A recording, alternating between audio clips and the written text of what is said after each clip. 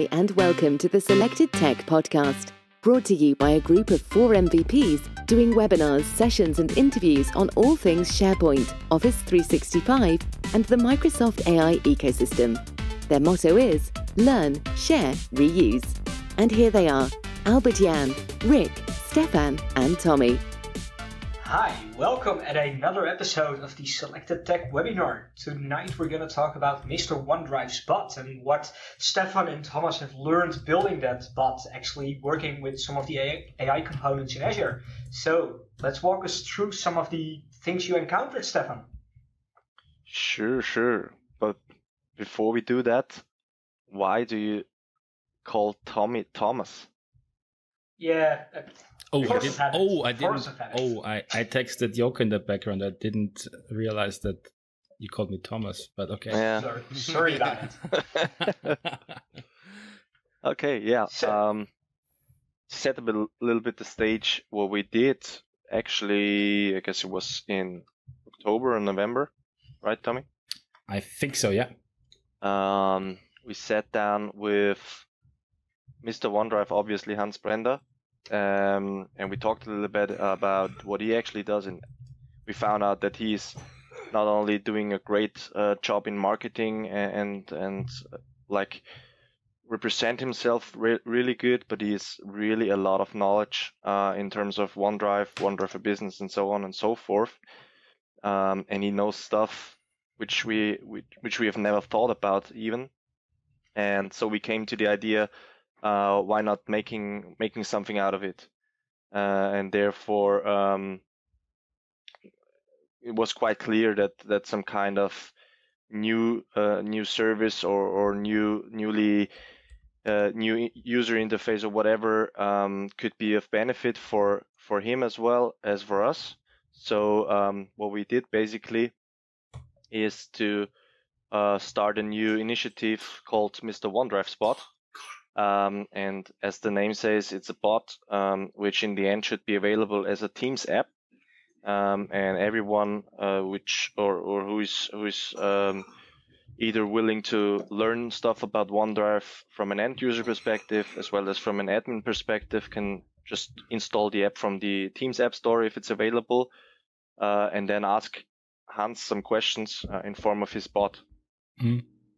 And yeah, for the ones who are watching the webinar, it's I found the link to his blog post. Okay. Yeah, there's a blog post out there. We have now launched the public beta. So if any one of you guys is or wants to join the public beta, just sign up for it. There's a little form where we just ask for your email address to send you the Teams app manifest. You can install it or sideload it from your Teams client. Just get your hands on it. We also want to get early feedback from users, especially the ones who are using a foreign language like Spanish, Italian, Dutch, French, what have you, to test out the translation as well. Because this was the most trickiest part as of now to get the translation working. Yeah, I can see it here. The bot understands 50 languages. So yeah, cool. Yeah. So maybe I'll share my screen and I'll walk you guys through a bit to see what happens actually from a more technical side of things. And so Stephan just mentioned that now you will get the Teams application as a package to sideload, but of course the overall goal is to have this available in the global Teams store. But yeah, it needs some time. We need to set up everything because we want to make it right. This means to have all the legal information on Hans' page to make sure that everything is set up and in a correct way.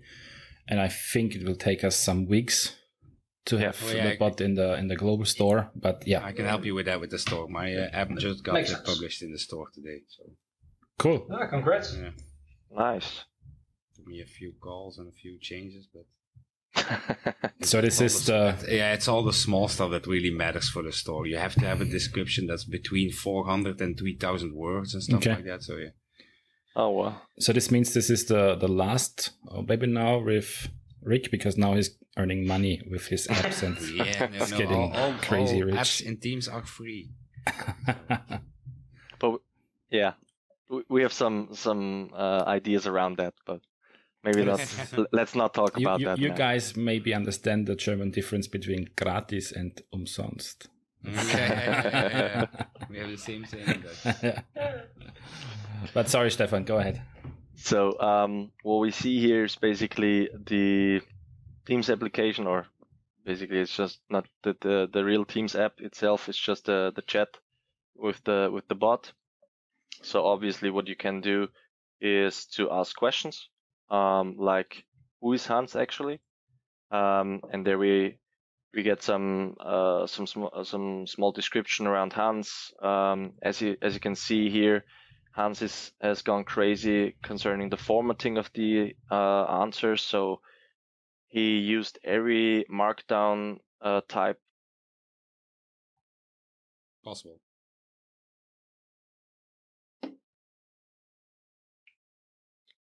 Guys? Stephan, I think you're just muted. Yeah. Stephan just muted himself. Yep, looks like.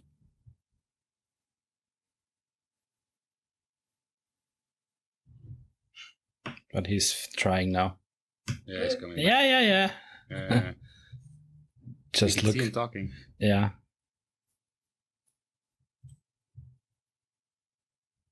He's on the wrong mic.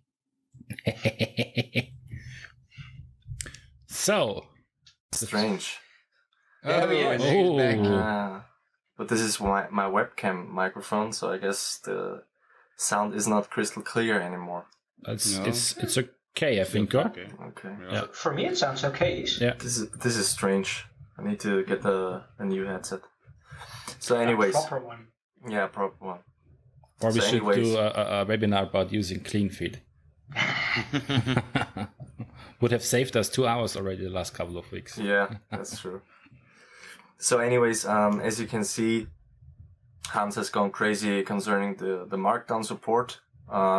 He used everything which is supported and not even documented. So he even used GIFs within messages, and that's possible.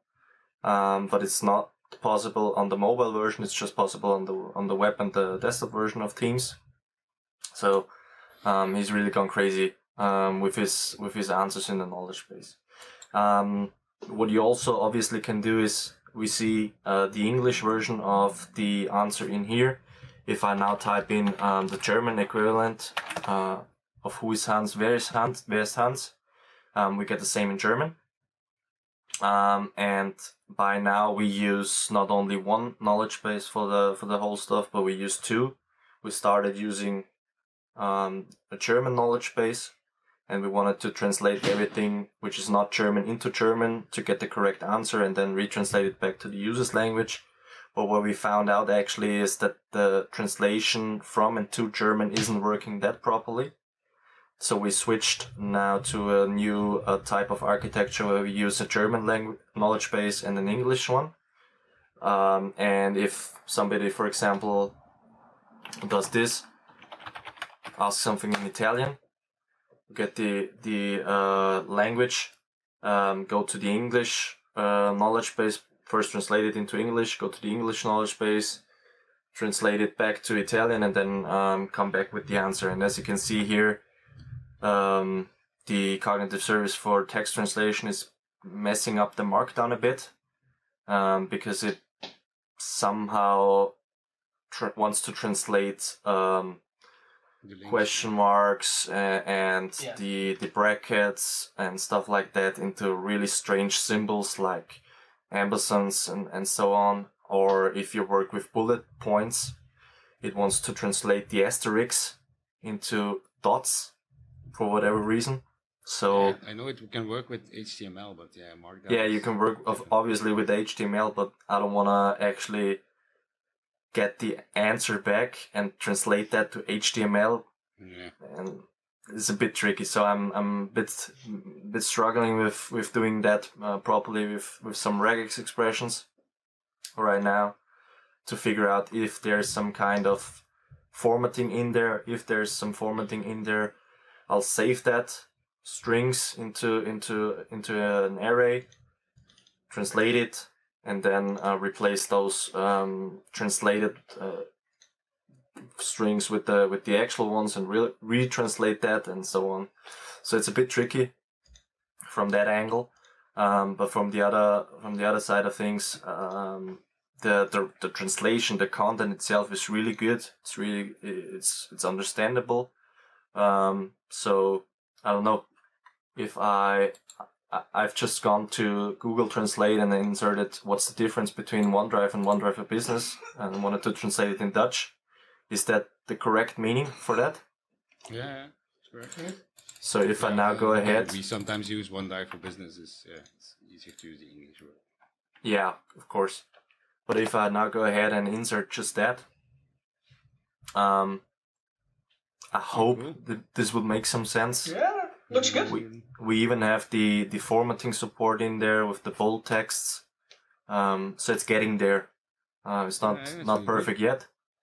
But it's getting there. And it's way better with using English as a base language for all the translations, compared to using German. And the second thing about having those different types is if you know Hans and his personality, you can also basically read between the lines in his German way of writing, and this is his character, his personality, and we don't want to move this away. So that if you ask in German, it shouldn't be a translated sentence back from English. It should be Hans' words. That was also important to have it, his personality in his bot, so to speak.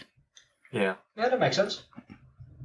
And what's actually behind the scenes is I've started with the core bot template to get at least the language understanding bits and parts in there, and to have at least some pre-built dialogues in there. And then what I actually did is I've came up with a middleware for the translation, where I just say on each turn, I want to actually get the user's message. Then I want to first of all detect the language. So I call the text translator and say, here's the message the user has inserted or sent me. Please give me the language code of that message. And I store that into my state to have it for reusing it later on. And then what I do is, if the language isn't English or German, I go to the text translator again and ask for the translation into English, of course, because I wanna query the knowledge base with the English question. Mm-hmm. And if that's actually finished, I have a second function, which is the on-send activities, which actually does the opposite. So each message which is going out from the bot to the user uses the same functionality. So in here I have 3 tasks. I can edit messages, I can edit attachments, and I can even edit suggested actions. And if I want to edit I'll just scroll down to the edit message. I get the original language from the user again, then do some regex magic for string for the link replacement and for the bold replacement. And what I do afterwards is to call the text translator again in here, retranslate it into Dutch, for example, and then just replace the links again with the original link text. So with the brackets, alt text, and then the href.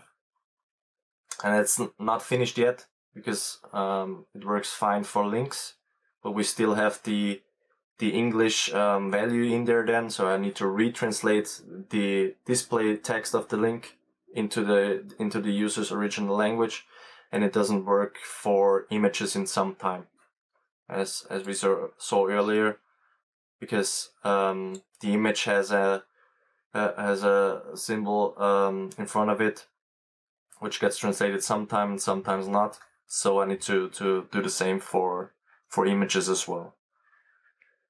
And as you can see here, this is also a weird behavior. Sometimes it fills in blank spaces by translating it. So I don't know why yet. But I need to figure out that as well. And it's a question in terms of how are you at the moment working as a developer with the tool? So you obviously work with Visual Studio, and when you deploy something or test something, you're using a local tool, or you're not always deploying to Azure your latest changes?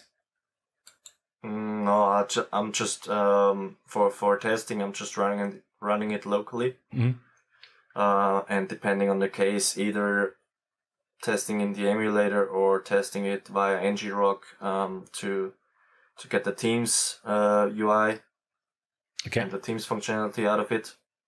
Yeah, and Teams is sometimes quirky. Yeah. That's the thing. I do most of my testing in Teams as well because it's against the emulator. It's different. Yeah. We found out, and this was a pretty hard task to find out.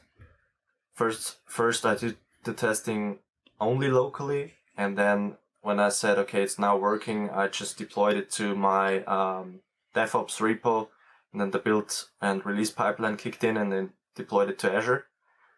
And locally, when we work with images, like in that case, it works just fine.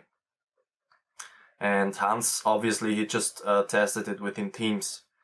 And for him, the images won't render. And I was like, I don't know what's the case there, because I can test it locally on the emulator, works fine. I can test it in the Azure portal emulator, it works fine there, but in Teams it doesn't work.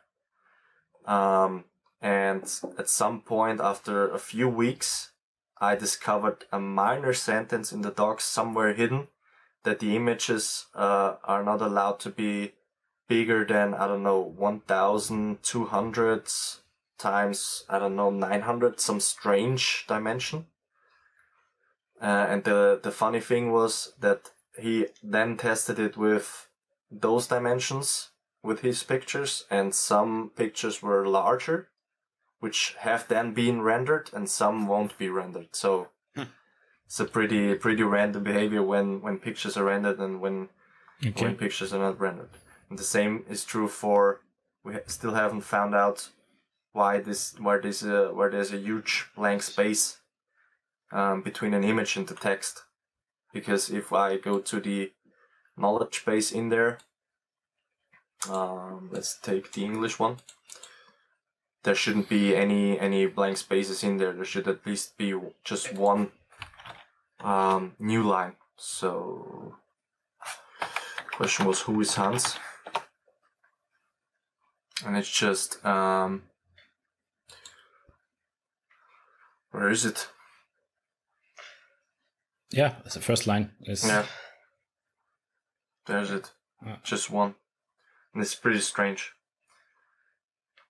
Another cool thing you see here is that Hans came up with the idea of numbering his questions. So he added alternative questions with a number code. So you see here E001. And I think now he already, out of experience, went with a 3-digit code, because he knows that we have more than 100. But he is now just referencing questions like E24, E33, and I think he it's way faster. And he told us he works with 2 big screens, one with the English knowledge base open, one with the German ones, and the numbers have the same thing, so it's D1 and D2 in his German thing, and then it's just left to right and moving forward with this. So you see his experience in how to optimize IT tools to save time. It's interesting to see how he approaches those things. And he's, as you can see, also gone crazy about the follow-up prompts. So I guess he hardly has any questions without follow-up prompts. So for each question you ask, you'll immediately get a follow-up prompt represented to just kind of guide the user through the conversation. This is also cool. This is what I want to show you now. He also thought about navigation within the chatbot. So if you ask, for example, how can I configure files on demand, and he's pretty extensive talking about GPOs and stuff like that. So he has the top 10 of GPOs for OneDrive. Mm-hmm. And if you ask now a question about one GPO, you immediately get the other ones represented as well. Yeah. Top 6. So you go one step back. Top 7, go one step ahead. And so you can actually navigate between his top 10 of GPOs and tips and tricks of managing OneDrive. Can you scroll up a bit back? Because now it's back in English and it was in Dutch. The state was just still there at 1, yeah. This is also something I haven't figured out why it does it sometimes, because this is obviously an English sentence. But I can imagine, as you can see in my code in here, I need to provide a method to clear the language within my state, because I just do an override, and I guess this isn't the best thing to do for the state management. It could be that the state is asynchronous and you're already one step ahead. Yeah. Because this is probably only a testing thing, because who switches languages like that in a normal behavior? Yeah. But yeah. Well, I can imagine that if you're asking questions in your native language and then you're like, oh, maybe I should Google it, that you might want to rephrase the same question as English, just so you get the correct terminology that you could use to Google for results. Good point, fair point, yeah. Or a Bing for results, sorry. Yeah. And if you want to get it in the store, they will get it. They will test it.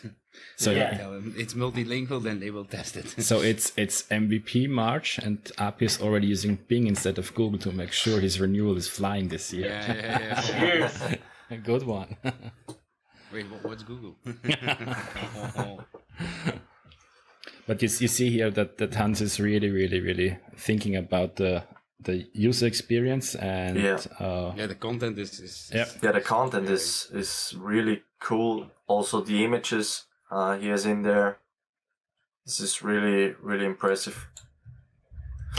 And where does he reference the images from his blog, or did he copy them and store them? You store them in Azure now? No, I guess the most images he has in there are from his blog or from docs, but I guess he wants to redo everything to have it on his blog. The thing is that from his blog, that we think of making sure that we own the place where the images are referenced by, because if something changes in docs and somebody moves the article around, then the image is gone. So and normally they won't tell us before, so you have to give support on something you have no control over. That will change. Yeah. Well, you could monitor all changes on the repo, but I can shoot myself in the knee as well. But hey, Api, if you have some free time left, you could join us. I think. We should be able to write some tooling for that just scans if images are still available. Yeah, the point is not being able. The point is finding time in your calendar. Yeah. Tell me about it. No, but in all seriousness, you guys all know the QnA Maker, and if you just look at this screen now with follow-up questions and prompts and different stuff, so you can imagine how many hours Hans spent in this tool. And it's really nice to see a almost enterprise scenario of using QnA Maker, because I think we've all seen the demos with 10 questions and the saying, hey, there we go. And this is actually a real knowledge base with real content, with a proper use case behind it. So you have to spend sometimes hours to get to those kinds of content if you're in the and the thing is also, we started with Excel. Yeah, Excel let's say we SharePoint. tricked him into, it's so easy to do a Q&A, he just needs to fill out an Excel, and I think he hates me now for saying that once again. And then we switched to QnA Maker with not one knowledge base, and now we're on QnA Maker with 2 actually. And just give him access to this one and the other one, and that he can fill it directly. It's way easier. Because this makes no sense to sync this from a SharePoint list. If you are on that level of managing your content, you need to have access to the knowledge base. Otherwise, you get crazy during testing. But because his job or his task now can be described as, I think he has 340 slides on OneDrive for a workshop, and creating sensible questions out of his slide deck and create the user flow in here. So it's unbelievable, and it's like Stephan said, he asked us a question, and I just to give you an idea, on Friday at the typical gin and tonic time at the hotel bar, one of his questions is like, okay, we all work in the same company. I share a file on my OneDrive with you guys. We work with that file for, let's say, 3 weeks. And then I delete it. And how can you... I delete it on my synced client, where to restore it, and where to restore it so that you have all the versions from the file. And who can only do that? And you can think of it, and you with your SharePoint experience, after 1 or 2 guesses, you are there. But it's like, wait, what? It's in this recycle bin and in that recycle bin. And when you guys restore it, it's only one version. But when I restore it, it's from my site collection recycle bin, and with all versions. So this can get really, really deep, really, really fast. Yeah, OneDrive is a different trade. Yeah. Specific sometimes. Definitely. But it's interesting because it's the same sync mechanism like a regular document library, because it's just a SharePoint document library in the end. Yeah, it's still still my site in the end. Yeah. Well, cool. Nice use case. Yeah. So we are looking for people to test it and give us some feedback. Seeing the code reminds me that I need to upload my App Insights work I did to make sure that we have all the data to commit it to the project as well.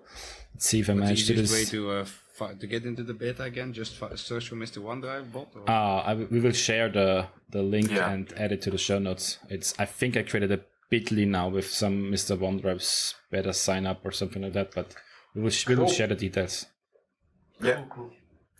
Yeah, that's it basically. Well, impressive demo. So. Yeah. All right. Let's see. That's it for tonight then. When it's Let's finished. see. So the next recording probably will be done in real life, as we hopefully, if everything works out, we all 4 fly to Redmond in a couple of days. Yep. So if we're allowed. That's the plan. If we're allowed to, yeah. Yeah, if we're allowed to, then we'll all get together in a group. Let's don't start this discussion now. No. Okay. Then have a nice week, guys. Yes. Thanks. Thank you. See ya. Bye-bye. See ya. Bye. Thank you for listening. Make sure to check out the show notes at selectedtech.show to get all the mentioned references. And one more thing, please tweet about the podcast and give them a 5-star review. This really helps the guys a lot.